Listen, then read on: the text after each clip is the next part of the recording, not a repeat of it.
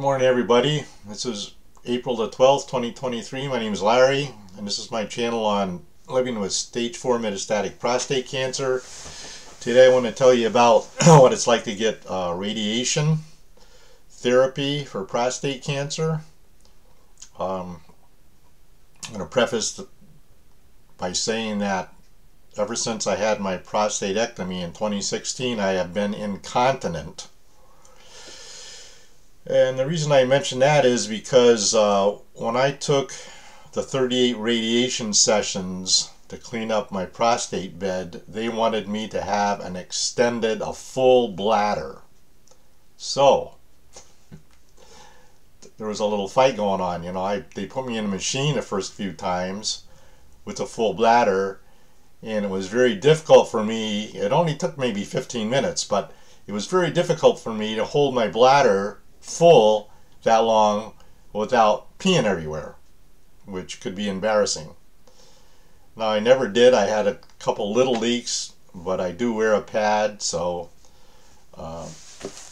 here's what the pad looks like. Actually, it's these nasty little buggers. I run through about 4 to 8 of these a day, and you take this strip off, which I won't do, and then you put it inside your underwear, and it's a lot of fun.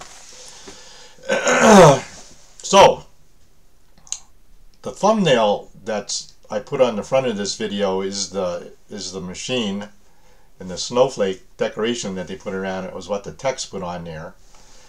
And one of the things I was responsible for as a patient was they used to put a cartoon on the inside of the tunnel, so I had to check and make sure they changed that cartoon every day. Cartoon's about 3 inches from my nose as they put me in. Then they put the music on, and then it was a race then to for me to be able to hold my water for that 15 minutes. So what I used to do, I used to drink my bottle of water on the way to the appointment, and then when I'd get to the waiting room, I'd be full, and I'd try to go to urinate, and then sit in the waiting room and fill up again just before they put me in. And I had it pretty down to a time science if they were on time, and they were most of the time. So the radiation sessions itself were hardly anything. They put you in there, they play some music, there's a little noise, and then about 15 minutes they pull you out. Actually, they took a scan first to make sure you were positioned correctly after they lined you up with the lasers, and then that was it. Though they're very good. When I got done, I got a patient certificate of merit appreciation, which is right here. So January 2021, I got this little card right here is the card that they gave me. I signed in myself every day. I scanned myself into the waiting room so that the people at the front desk didn't have to do it. And overall, it was 38 sessions there. That was done after my PSA went up a little bit, and then that was before we knew I had cancer in my lung, that my prostate cancer had metastasized to my lung. They cleaned up, so I went 4 years after the prostatectomy with my PSA being under 0.02. Then when it got to be 0.02, they put me in for 38 sessions to clean up my prostate bed, which did not work.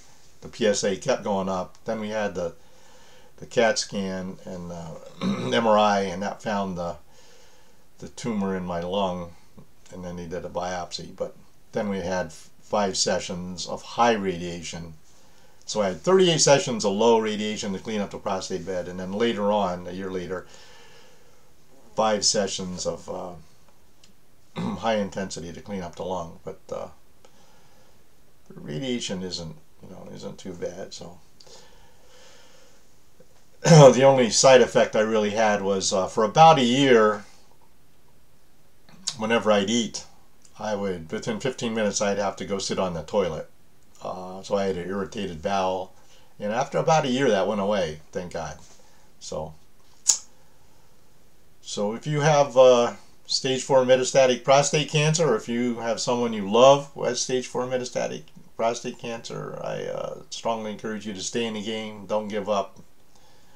Enjoy your family and friends. Enjoy every second of your life. Enjoy every cup of tea. Today I'm having a little Tetley. It looks like a Brit flag, a UK flag there, an English flag, I guess. It says British Blends. It's not that good. So if anybody in the UK wants to comment and tell me what tea I should drink, I have a little Yorkshire tea, which I find to be pretty interesting. I like it. But this Tetley tea in the States here, I usually drink Lipton, which is like drinking water. But if anybody has any suggestions, let me know. And peace. We'll see you later.